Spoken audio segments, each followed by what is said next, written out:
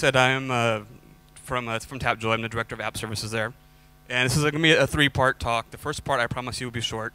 That's where I tell you who I am and why you should listen to me. You can feel free to ignore that if you like. The second part is going to be on general game design, mostly how to get a project started and launched on kind of the right foot. And the third part is going to be mobile do's and don'ts. So let's just jump right in. Okay, first, Rehu. Again, like I just said, I'm the director of app services at Tapjoy. And I've been a game designer for about 8 years. Some of these companies you may recognize, Hive 7, which is now part of Playdom, PlayFirst, GSN, and now at Tapjoy. And I've worked on platforms from PC, mobile, Facebook, board and card games as well is where I got my start. And I've worked on several things you may recognize. Original IP like Knighthood, which was one of the first big Facebook games with millions of users worldwide and a lot of press and stuff. You may have seen it a few times on G4 TV as well. Candy Kingdom slots, and as well as branded IP like Chocolatier, Wedding Dash Bash, and Wheel of Fortune. I relaunched Wheel of Fortune for the Facebook audience for GSN, as well as other IPs. I didn't want to crowd it too much with logos because we've seen, I don't know how many logos we've all seen at this convention. So that's a little bit about me. I've been a game designer for going on 8 years now, professionally. So hopefully that's enough to convince you to listen to me for the next two parts. So here's some general game design lessons. I've broken into ignition, distillation, and execution. Now, one of the first questions I get quite often from beginning developers is, where do I start? And the first thing I always do is I start with this guy, and I forget him. Many of us come as game designers, we come from a background of, say, RPG gaming or designing maps and levels for like your kind of homeland games like Counter-Strike and that sort of thing. And it really instills an us versus them attitude towards users. And I see that a lot in Facebook games and PC download games as well as mobile games, where a lot of the game designers seem like they're trying to show off and make a game too difficult and not enjoyable for players because it makes them happy. It shows kind of how clever they are. And we need to get rid of that attitude and make sure that you always put the players first. They're the ones that are going to make your reputation. They're the ones that are going to give you money. They're the ones that are going to tell their friends about the game. You need to kind of check your ego out at the door and focus on the player experience, because too many game designers don't do that. Distillation, what am I doing? The first step after you get rid of kind of your own ego, put it to the side, is distill your vision down to one sentence if you can. If you can't describe your game in one sentence, then neither can the bloggers, and neither can the people that are going to tell other people about your game. For instance, birds of various powers destroy pigs to save their eggs in physics-based puzzles. We all know what that is, right? How about expand your village and lead your clan to victory over the goblin hordes? Clash of Clans. Struggle with moral dilemmas as you fight your way through the zombie apocalypse. Walking Dead. What all these games have in common? They're all very successful, and it can all be distilled down to one sentence. And establish your scope. One of the once you have your vision, the tricky bit is making your vision fit within the scope of your resources. Resources are everything from the number of engineers you have, the marketing budget you have, the number of artists you have, the time frame, whether it's an IP or non-IP, if you're trying to make something original, etc. Make sure that your vision and your scope, what you can actually execute, match very well. Third thing, before you even get started, before you put pen to paper, define success. And that's not just we want to make $1 million on this app in one day at launch. As you're going through the process, there are many benchmarks that you need to think about, such as A/B testing prototypes and figuring out what is going to be your measure of success every step of the way. Now, execution. How do I start? How do I do it? The first step in execution is commitment, making sure everybody in the team is invested in the vision, understands their scope, and knows where you're going, how fast and how hard. Establish routine. I'm one of the worst people when it comes to meetings. I don't like meetings. I don't like sitting in a big room with a lot of people, with maybe 2 of them having to be there, and there's 10 people kind of sitting around. I've lost so many good ideas to meetings I can't even begin to tell you. But they're necessary. Routine to check in with your team and make sure everyone's hitting milestones and everyone is actually doing what they're supposed to be doing is critical. I've seen too many projects that are good ideas, that have a good vision, a good mechanic, a good kind of conception die because they're just giving free reign. And before you know it's over budget, it's over time, and it's canceled. I've seen 4 really good concepts die on the vine because of a lack of structure. Momentum wins. Like I said, I've seen 4 really good game concepts die because they weren't kept to schedule. They were given too much freedom. The teams were able to run wild. They didn't hit their milestones, and none were really established, so they died out. But games that have milestones, that have goals that you can hit, that you can celebrate, and then build from, really will keep your team moving forward and happy, and is really great for morale. So that's kind of how you get started. If my talk was another hour, I would talk about pre-production. I would talk about how to get artists to kind of go along the lines of the vision, how to budget, how to manage your resources. And unfortunately, I just don't have that amount of time to go into it, but I'd be happy to answer questions regarding that later. Now we're going to go specifically to mobile game design pit traps. And I've split that into a few different sections called Load It, See It, Learn It, Hear It, and Love It. Now load it.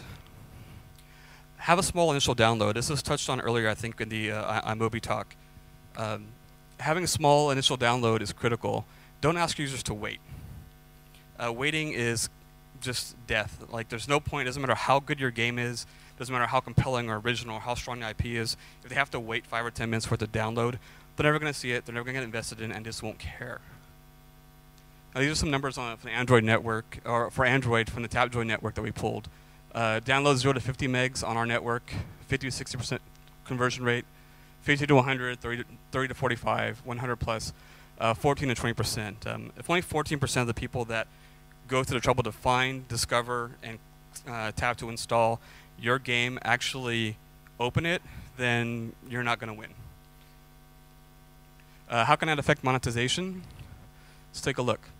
Let's say you had a $100,000 a month advertising budget for the network, and you put a 10-cent bid to get 1 million users a month, and your profit is, say, just a nickel per user on average. That's the difference between the conversion rates between being under $3 million and being under $9 million. So what that means is, if you go back and you look at the conversion rates at 50% compared to 14%, this is the difference in your profit. So it's a very real thing you need to think about is your download rate. If you're at 52 megs, get it under 50. If you're at 105, get it under 100. It's worth the engineering effort to get it under those benchmarks. Because as you can see, I don't know about you, but I'd rather make 9 million than 3 million.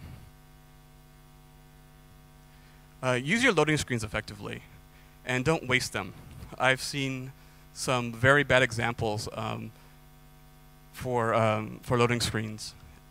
You want to put your best foot forward, show good visuals, show something compelling and interesting, add tips and tricks, upsell the world, show people the kind of awesomeness you've put into it. You've put a lot of thought and effort into building this game. Show them while they wait for it to load what they had to look forward to. For instance, Gun Brothers 2. There's a lot of subtlety in this loading screen that kind of affects users on a subconscious level. You have 2 guys that are obviously the Gun Brothers, but the subtle parts of it is you have this big kind of wasteland part of it that you understand. Okay, you set the scene for the world, but also if you look at their guns, which are huge and very prominent, you notice that they're different guns. That implies that in the game, I can acquire different weapons. I can build up my character. They're wearing different armor as well. Same deal. It's a subconscious urging towards collection. Soulcraft, another good example. Loading bar shows you how long you have to wait. Beautiful beauty shot, and it's very inspiring to the user. And a spot at the top for messaging. Clash of Clans, a loading bar, and it shows off all the different unit types in the game. Again, it's aspirational. These are all the people that I can unlock, and I can learn to play. There's a loading bar so you know how long to wait. There's a spot for tips and a logo, and also they're all doing something very cool. They're not just kind of standing there like, look at me. Now, don't do this. If I told you what game that was, you wouldn't believe me. This is just a blank black screen with a little loader in the middle. This really shows the user that you just don't care. And same with this. If I told you what game that was, you wouldn't believe me. Missed opportunity to upsell, to show your specials in the store, to show a cool beauty shot, a new unit that's come out. Just don't do this. Especially don't do it with that kind of 1986 font that no one looks. I mean, it's one step above Comic Sans, but barely. And it's a missed opportunity. Now learn it. Include a clear tutorial. Not that. Poor tutorialization is a killer. I spent a lot of time doing a lot of optimization of tutorials.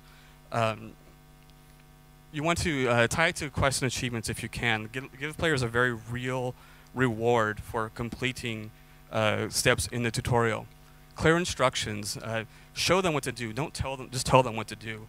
Long lists of written instructions are no good. Keep it short and sweet. Intersperse rewards into the tutorial to keep them going and motivated and happy. Again, show, don't tell. A lot of use arrows. Take them step by step. Don't just expect them to read a bunch of text and go to the next page and remember what they read. Don't do this. I was going to put up a whole bunch of tutorials, but really this one kind of says it all. Ton of teeny tiny text. That's 4-point type. And 4 steps that you're expected to read and then remember once you leave the page, and then a link to a video on how to play the game. If your game is so complicated that you need to take the user out of the game to YouTube to learn to play it, they need to reevaluate, 1, the complexity of the game, and 2, how you're presenting it. Because that is very difficult to pull off, to go watch a movie, then remember everything from that movie, and then go play the game and have a good experience. Hear it. Make a real audio effort. There's been so many games I've played where the audio is repetitive and boring. Don't skip on the audio. Audio is a very real part of the experience in the mobile world. We've gone through so much trouble to include audio. Take advantage of it. Use it. Check your download size. If you want to stay on the 50 megabyte download size and your download is 35 megs, invest in 10 megs of that into audio. It's worth the effort. Vet the audio. Don't just send it out to one person, outsource it, have them make all the audio and be like, okay, that's okay. Ask other people, people around you. There's probably 10 people in this room that have very strong opinions on audio. Find them and get their opinion on it as well. Give people choices. This is something that drives me crazy. You have a game and you're playing it and you love the game, but there's 3 or 4 sounds in the game and you're tired of hearing those same 3 or 4 sounds in the game. But if I have my iTunes playing or my radio in Google or Pandora playing, as soon as I start the game, it's shut off. And I have to hear the same 4 sounds over and over and over again. Let people, if they have their own audio playing, let them listen to their own audio. Okay? Because audio burnout is a very real thing, especially in casino games. Don't leave it till the end. Develop. As soon as a feature is locked in and finalized, go to the audio track and start developing the audio along with it. What you'll find is the audio will help you define some of the flavor and style and feel of the game as you go. Single loops. Single loops are one of the worst. Casino games do this a lot, where they'll have a slot machine, and it'll be the same sound over and over and over. It doesn't matter if you win, if you lose, there'll be no payoff on the audio. Very bad idea. It really kills retention in terms of having to hear the same sound over and over and over again. It doesn't take a lot of investment of time to vary the audio, either the speed or multiple clips, or one long clip that's cut, and only pieces of it are played. So there are tips and tricks for audio people that can give you a lot of bang for your buck for audio. Now, love it. Give positive feedback as soon as you possibly can to players. Too many games save rewards like leveling up to late in the game. Don't delay the gratification. Let them, as soon as they start playing, give them some reward and show them the progress that they can make in the game, and it'll make them happier early on, and will really help your retention, and in the long run help your monetization as well. Now, if you look at these 2 charts, I'll kind of decipher them for you. The game on the left is a very popular, rumored to be over $1 million a day game. This is their leveling chart over time. On the right, as a game that is not quite as successful. And I've removed the names of the game to protect the innocent and the not so innocent. And what you'll see is over 100 minutes, you'll get to level 9. Within the first 1 to 3 or so levels, it takes very little time. So in minutes 1 to 5, you'll get to level 2 or 3. That's 3 points where, within the first 5 minutes, where you can give them a reward, show them, hey, you've unlocked this new thing. You've gone up in power, you've gained in stats, etc. You've unlocked a new unit, you've unlocked a new building, whatever it may be. On the game on the right, minutes 1 through 5, you're still at level 0. Minutes 6 to 15, still level 0. Minutes 16 to 100, somewhere in there you're going to get to level 2. So what you're asking is a player to invest, who knows nothing about your game beyond what they've looked and whatever led to the discovery, to invest 15 or 16 minutes, maybe more, before they get any sort of positive feedback from you. And that's bad. You're not going to retain that user. They're going to get frustrated before they even get close to finishing that. So what we have here on the left-hand side is multiple opportunities within that kind of sweet spot of engaging user in 1 to 3 minutes, of 2 to 3 times of being able to say, hey, good job, you're doing great, keep going, keep moving. And that's very, very important. That was going to help your retention. There's a reason this game has multiple millions of users, and that one has about 5 figures of users. And to make matters even worse, that game is an IP that has a brand behind it, and it can't break 6 figures of users.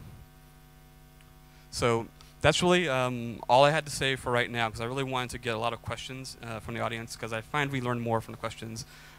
Here's my contact information. If you have any questions I can't get to, feel free to tweet them to me. I'll be paying attention to Twitter for the next hour or so. There's my Twitter up there. You can reach me at my Tapjoy email address. Tapjoy.com has a lot of articles and stuff for you, and my personal website is geekgamerguide.com, where you can read my blogs about the transit problems of the Bay Area and general game stuff. Nice work.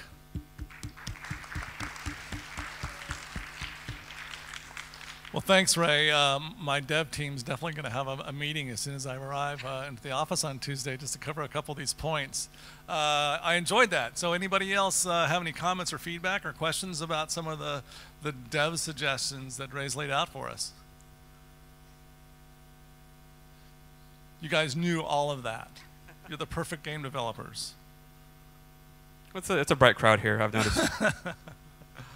If you have any questions, I will be... there's a question. Questions over there. Hold on. Run, run, run. It's only 3:30. You can't be that tired yet. Over here? Where? You have a question? Oh, it's there.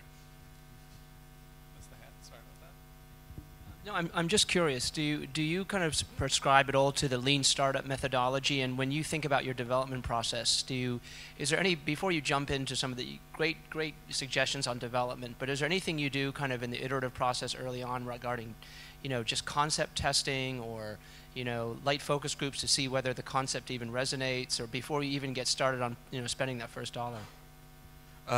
Absolutely. I'm not a huge fan of Agile in terms of full app development. But at the beginning, absolutely vet your idea. If you have the resources to do market research, absolutely. And also, there is ad hoc research you can do. You can look at in the app stores and through analytics basically available to everybody. You can see the popularity of genre and game style right from the get-go. The tricky part is when you're trying to do market research or you're trying to vet an idea, is writing the questions in such a way that you don't lead the audience in the direction you want them to go. I've seen too many surveys, say, for a game that basically lead the survey taker in a direction that the company will like them to go. There are companies out there that will do this for you, where you'll explain to them the game concept, and they will write kind of more neutral questions and put them in a format where you can actually get useful data.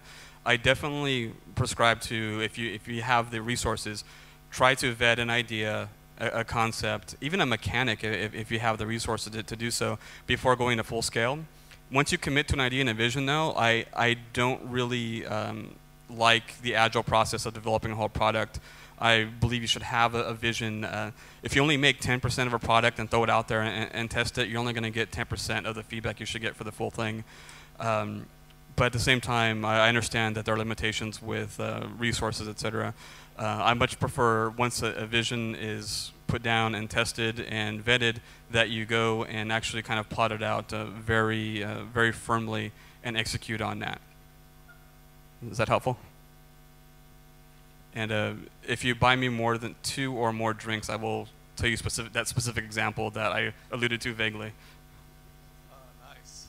Is there any other questions? Yeah, I definitely want to hear who the innocent games who's protected their identity were.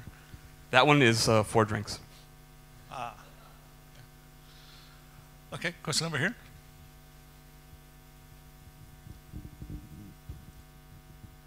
I'd like to hear more about your take on input and interaction optimizing for mobile. Optimization for mobile. I am a strong proponent of metrics, but I'm not a very strong proponent of data-driven design. If you're starting your game with an Excel spreadsheet and trying to build fun around it, that's one thing. But wait, you want to clarify? I meant input. Oh, for like tap versus swipe, like actual UI, UX, that kind of thing. Super challenging in mobile because you're fighting with your thumbs for screen space to show actually the cool thing that you've thought of. I think there's kind of 2 points to that. One is I think there's an opportunity on the hardware side to rectify that isn't being met, but we'll see some movement on that soon based on what I saw at GDC. And 2, when I talked earlier about complexity and that sort of thing, about a singular vision for game design, UI and UX should be taken into account for that. If you're making a game that you think is going to take 5 or 6 nested menus to operate efficiently, then you need to kind of maybe take a step back. One of the mistakes I've often seen is UI and UX is thought about as an afterthought. The mechanics are designed and cool things are thought of and stories are written without any idea on how to, say, make a character walk from left to right side of the screen. Like art has already done concepts that show all this really cool stuff, but no thought is given to where to put, say, a thumbstick or that sort of thing. I'm not a huge fan of tilt control because it's not fine enough, I don't think. It's either not fine enough or way too fine, so it frustrates people, but that'll get there. UI and UX and interaction needs to be thought of like really from the beginning, especially if you're making a game that's like an action game or a game where screen tapping or interaction on the screen is critical to success in the game. Like for a word game, it's not that big of a deal, but for an action game or a shooter, something like that, it's very challenging right now because the hardware is not addressing it. We don't have slide-out keyboards for Android or iPhone that can accommodate touchpads or finger controls, that sort of thing. So my answer to you is it's super challenging. It's very difficult, and I'd be more than happy to talk to you about it a little bit more later, because there's a couple things that will take like 5 minutes to explain in terms of positive and negative, and some things I've seen here actually that are very cool. Not sure if that even helps. I think we have time for one more question. Hi, I'm Jacob, Pocket Play Lab from Thailand. Since you are from Tapjoy doing advertising as well, what are some of your best practices for actually integrating advertising in a way that you will monetize high but still not annoy the user out of the actual flow of getting into the game?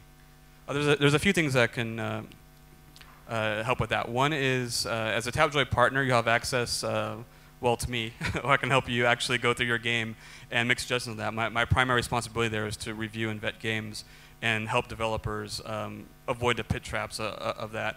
One of the earlier speakers kind of hit a nail on the head where a ad on load is one of the fastest ways to kill your game retention. If the game is loading and here's an ad for another game, players are going to jump out.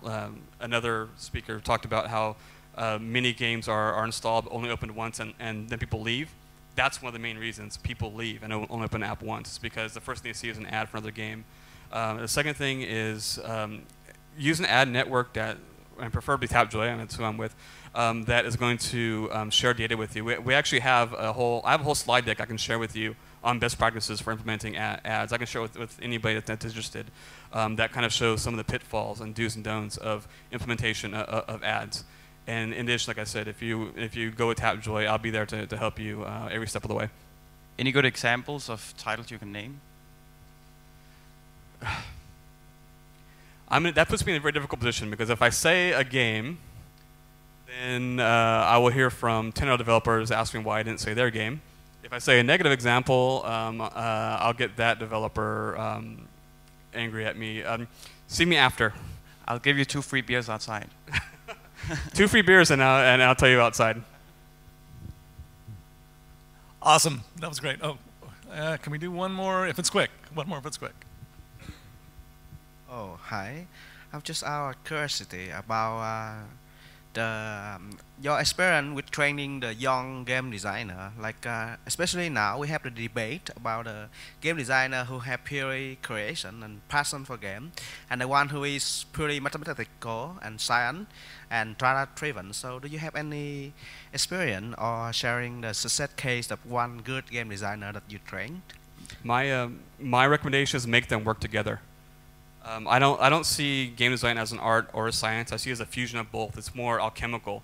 If you're purely data-driven, if you're starting from a spreadsheet and trying to make fun out of it, very rarely are you going to hit it. If you're a guy that doesn't care about the math, then you're missing out on a huge part of the actual experience, and you're going to actually cost your company a lot of money because the game may be cool, the mechanic may be original and interesting, but it will be implemented